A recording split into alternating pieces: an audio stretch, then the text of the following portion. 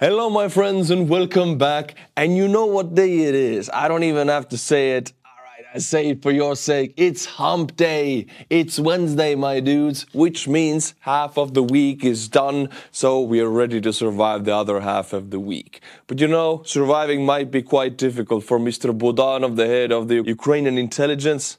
I'm just kidding. If Russians would have the capability to do anything to him, they would have already done it. I didn't do fucking shit. They have been trying for the last 2 years and it hasn't been working out for them. But that doesn't stop the head of the Russian FSB publicly saying that their next target is Budanov. Well, it's just talk because they haven't been able to do nothing. But let's watch the video anyway. Are Budanov and the leadership of the Ukrainian intelligence services our legitimate targets? Everyone who commits crimes against Russia and Russian citizens is a legitimate target. And this dude, by the way, is the head of the Russian FSB. He doesn't really come out publicly in front of the cameras, but at this case, cameras were just in front of him. He was trying to escape and they were asking questions, so he had to answer. And why are they still alive? Everything is ahead. So why is Budanov still alive as supposedly the biggest enemy of the Russian Federation? And the guy says everything is still ahead. Well, they have tried.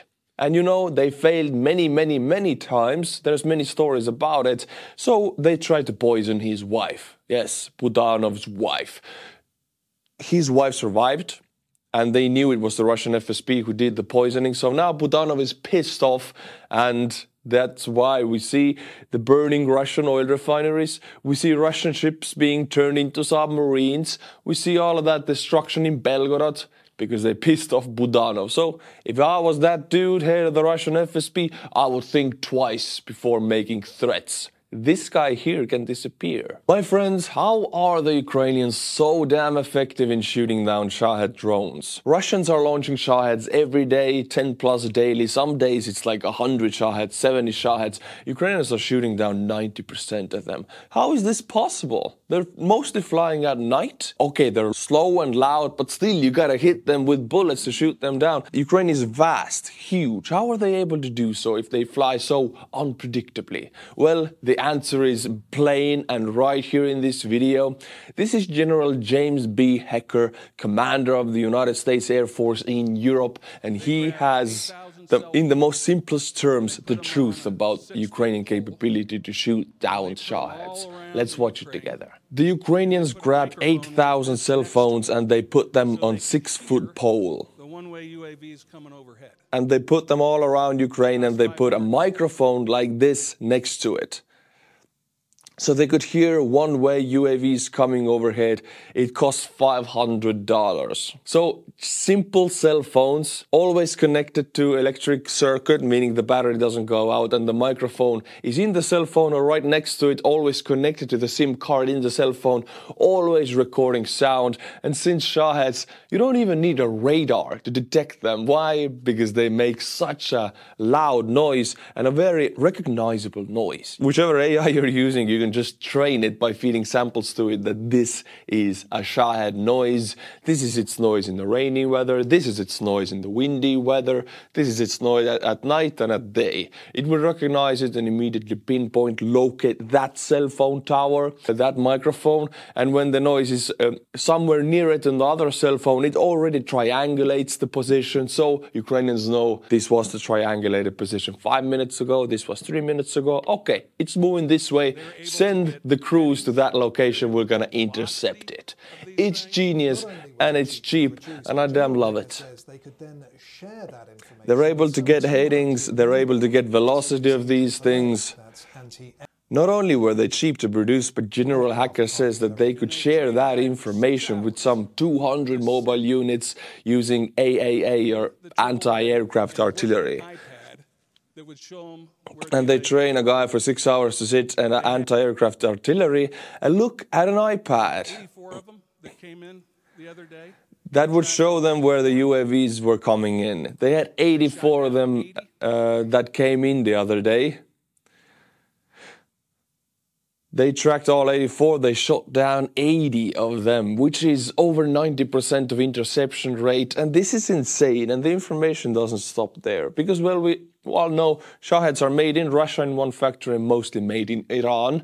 Now, they are very mass-producible and relatively cheap. They cost, without, let's take all the procurement money and corruption, everything out of it, that's just the basic Shahed from Iran costs about $40,000 to $50,000. But the thing is, with Russia, any Russian procurement officer in the military takes a huge percentage, about a third of the entire money to himself, and then 2/3 goes to buy the drone. So that drives the Shahed drone cost up to $100,000. But the Ukrainian interception rate is over 90%, which drives the successful Shahed hit up to 10 times, because 90%, 10% hit times 10.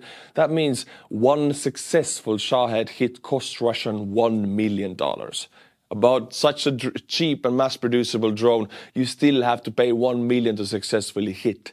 That's the statistics. Simply because Ukrainians are able to do this. Use their cell phones and microphones on towers always connected to circuit network and SIM card GSM. They locate them, triangulate the positions, and move the anti-aircraft artillery into right positions to shoot them down. This is insane. This drives the Russian war cost up 10 times immediately with cheap phones and cheap microphones. Wow, beautiful, прекрасно, заебись. That's on the right side of the cost curve as opposed to shooting them down with Patriots and SM-2 missiles. Very correct. Even if a Shahed goes through the last AAA fire and it's reaching a city, using a Patriot to shoot it down is just, it's not even on the same scale of the cost effectiveness. Like, it's pointless. Now, my friends, in the last month, there has been a huge information operation from the Ukrainian side that the Russian Volunteer Corps has been doing stuff in Belgorod region. They have liberated 3 villages, and I've said many times before, it's not there to liberate that territory or occupy that territory long term, simply because they don't have enough men. That's the hard facts of it. It's a battalion. But it's really, really hurtful for the Russian image and the Russian image of we can defend ourselves against foreign threats, because they can't. Belgorod is a Russian Federation area which the Russian Volunteer Corps was simply able to drive into and push out everybody who were in that area. Now Russians are trying to push in their own narrative, push back with the informational warfare. Russian media channels yesterday started claiming that Russia is planning to occupy or take Kharkiv. They're trying to take Kharkiv, a city of almost 2 million people, second biggest city in Ukraine, close to Russian border on the northern eastern front. Now, they tried to do that at the beginning months of war, like they tried to take Kyiv. I mean, taking that city, let me tell you, whatever the Russian channels say, whatever the presidents or Medvedev, whoever says it, this hardcore facts that you look at the satellite photos is taking Kharkiv, a city of 2 million, almost 2 million people, requires a hell load of men and equipment. It requires, I will say it right now, it requires every last man that Russia has in Ukraine right now, which is over 500,000 men. 500,000 men you need to take that city, because every Ukrainian citizen in that city of Kharkiv will be mobilized against that attack, which results up to tens of thousands, if not hundreds of thousands of weaponized civilians, in addition to the army fighting against that. So there is no way in hell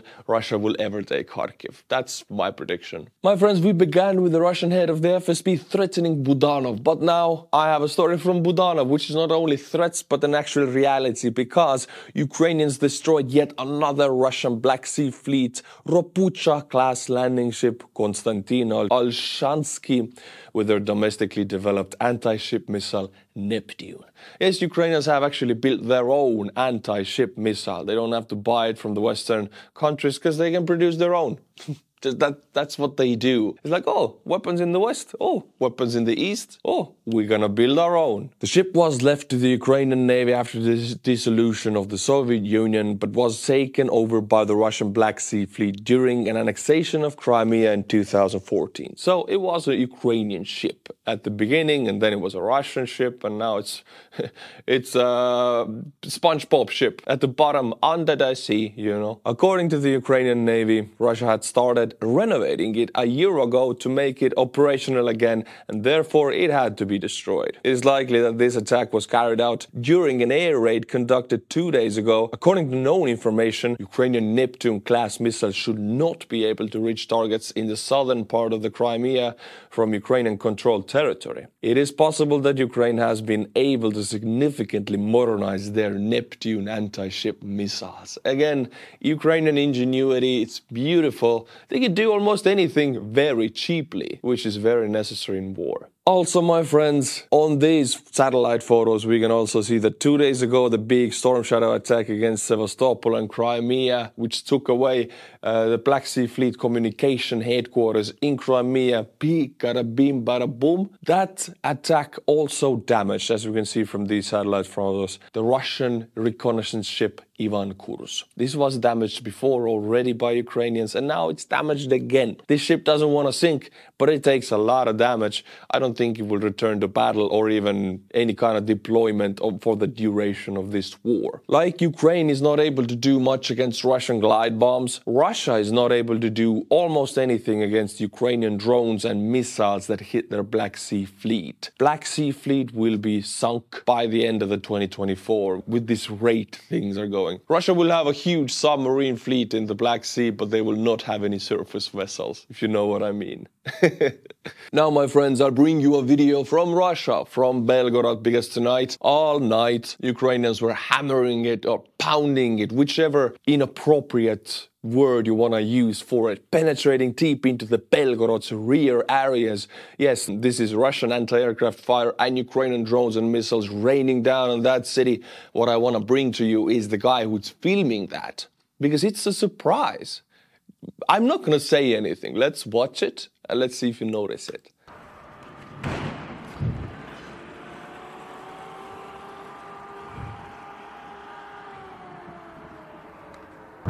Whoa. Wow, wow, wow. Very nice. Wow.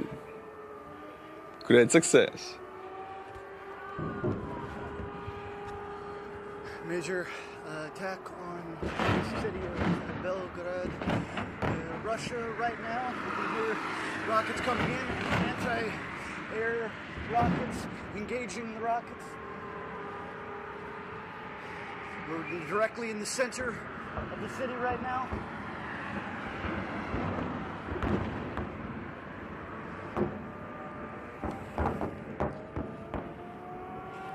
Yeah, I mean, you all got it. This is an American. I don't know if he's American or not, but he speaks exactly like an American. This is an American Midwest accent, if I'm not mistaken.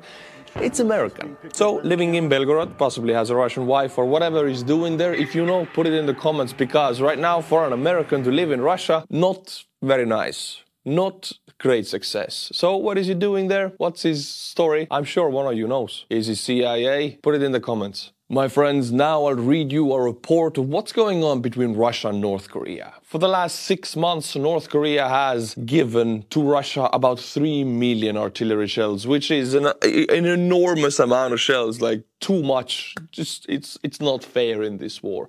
Luckily, Ukraine has Czech country and their led initiative, especially the Giga Chad president Petr Pavel has somehow conjured 1.5 million shells for Ukraine with the Western countries' aid, and most of the countries have joined that coalition. But North Korea and Russia, we know North Korea has given Russia so much of the shells. What has Russia given back? Well, the reports have been that they have given back weapons technology, microchips, everything that North Korea cannot get. And even China won't sell them these things because they also want to keep them in check, but Russia will give them that. But that's not it. Now we have empirical reports. At least 5 North Korean tankers have left the port of Vostochny in Russian Far East in this month with oil products, according to the satellite images provided to the Financial Times by Royal United States Service Institute. These oil deliveries constitute a full frontal assault against the sanctions regime, which is now on the brink of collapse, said Hugh Griffiths. Thing is, Russia is giving crude oil and some refined oil products to North Korea, and they're getting in return munitions. All of this is really bad for Ukraine and the West, and all of this is really good for North Korea and Russia both. Russia gets a hell lot of munitions. They can use it according to their favorite doctrine, which is just saturate everything with explosions, bada bim, bada boom, and send in the meat. That's what they do.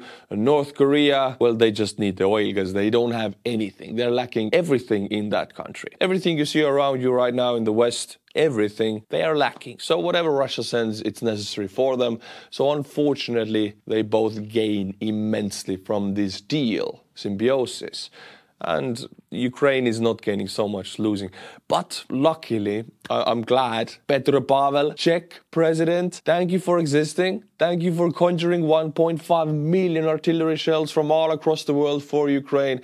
That makes a hell of a difference. If those shells start reaching Ukraine, then the artillery rate of fire for the Ukrainian units will be increased 5 to 6 times, and that will be enough for the next almost a whole year for Ukraine to just destroy Russian meat. Beautiful. My friends, look at this photo. This is a Ukrainian kamikaze drone homing into a Russian tank. Oh, but it's not a tank. I wouldn't usually show these photos. It's a tank, infantry fighting vehicle. Who cares? It's gonna be destroyed.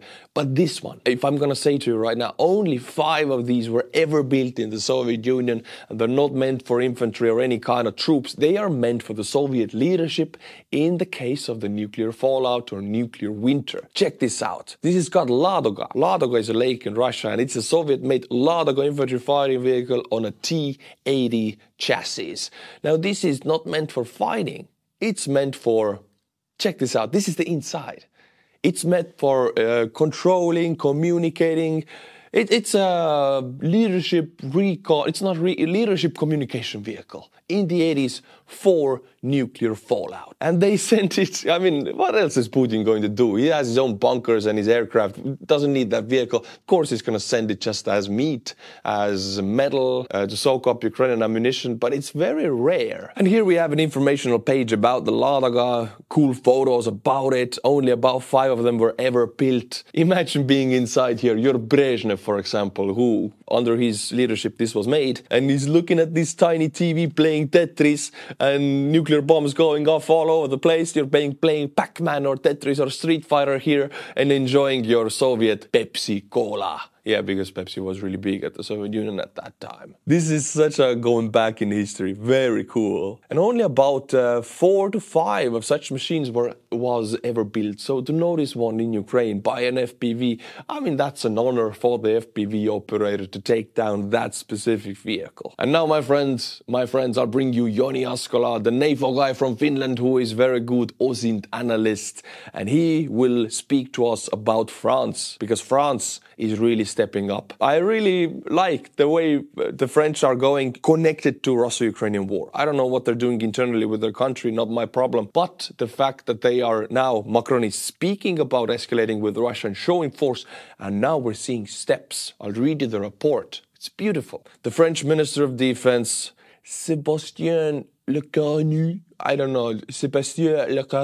held a press conference yesterday where he gave more details about French production and military aid for the year. This year, France is planning to producing and delivering 600 Hammer glide bombs. Yeah, I've said it many times. Russia has a lot of glide bombs. They're able to mass produce them, and they have wing kits, guidance kits that are relatively cheap to make. They can make them all internally, and Ukraine doesn't have any antidote to it. The only antidote would be the F-16 and to make their own glide bombs, which they're now slowly starting to do. But at the meantime, the French are stepping in, saying, how is please in France, French? They are saying that, take my glide bombs, take it. Oh. I don't know how to do French accent. Of which 100 will be delivered to Ukraine this month. France is also planning to double their Hammer production. Hammer, yeah, to 1,200 in 2025. These have already been integrated to Ukrainian MiG-29 jets, and France is planning on